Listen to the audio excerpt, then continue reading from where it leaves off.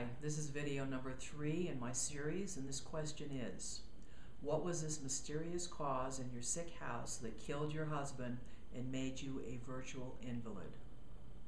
My name's Karen Mileson. I've been a researcher and practitioner in the natural health field for over 40 years. I'm also a wellness coach and author of a book entitled Our Energetic Evolution and Healing: The Secrets to Surviving the Unseen Forces That Are Killing You. In my first 2 videos, I talked about my husband's cancer and subsequent death and my being mostly bedridden and needing a wheelchair.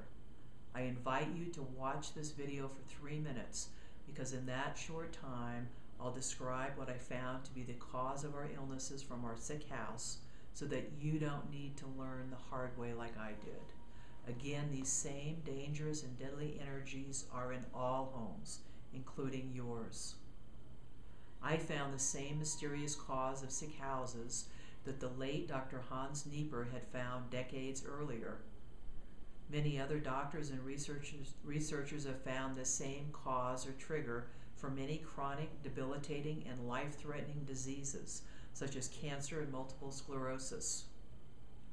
Dr. Nieper was a brilliant German physician, author, and NASA scientist, and was known as the #1 cancer doctor in the world who cured Ronald Reagan's cancer during his presidency. Reagan then lived cancer-free for another 19 years before his death at age 93. Dr. Nieper also treated cancer in Anthony Quinn, Red Button's wife, who lived another 29 years, and treated Princess Caroline of Monaco.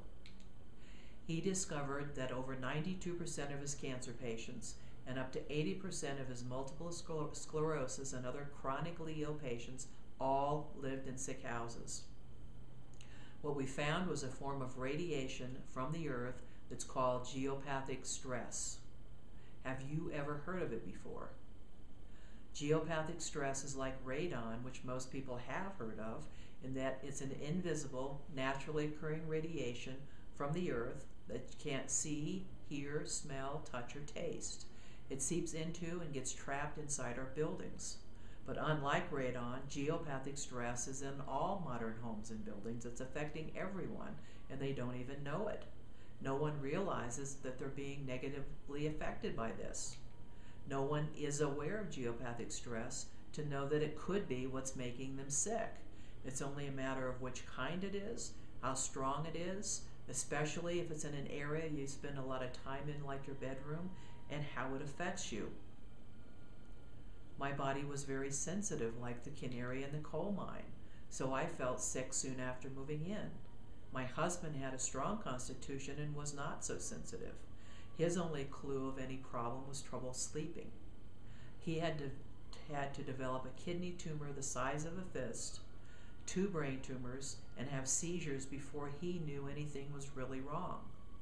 That's a huge step from not being able to sleep well because of geopathic stress to having developed cancer. The British and Europeans, especially the Germans, have known about it for at least many decades. And the Chinese have known about it for over 4,000 years. Around 2200 BC, the Chinese emperor ordered that no dwellings be built in areas of these toxic earth radiations. This is something most people have never heard of yet, but I plan to change that.